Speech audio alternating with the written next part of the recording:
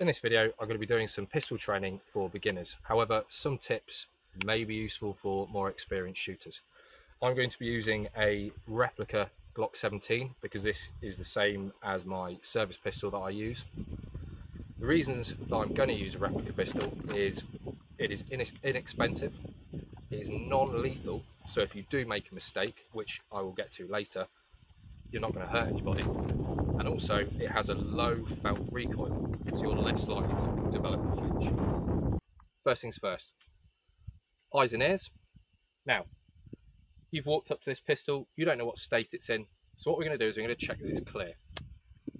Put it up with your finger outside of the trigger guard. You're going to lock the slide open, and in your head you're going to say to yourself, chamber, magazine, and you can do it twice. It makes you look at them, and it makes you remember. So you go chamber, magazine, chamber, magazine. Now I know that that pistol is clear. Return the slide, fire off the action. Now we've checked it clear. When you're on a range, rifles aren't so bad because they're quite big and you're generally holding them in two hands. The biggest problem I see with pistols is, let's say someone goes, AJ, and you turn around with the pistol. So what I want you to do is I want you to learn to revolve around the pistol. This stays pointing in a safe direction down the range, and you will simply revolve around the pistol. Now, back onto trigger finger. If you are not intending on firing the pistol, the finger stays out of the trigger, okay?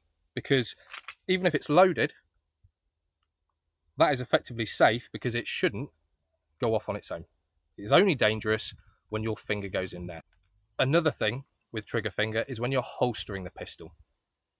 What I've seen so many times, and you'll see all over the internet, are pictures of where people have shot themselves in the leg or the foot when they're holstering the pistol.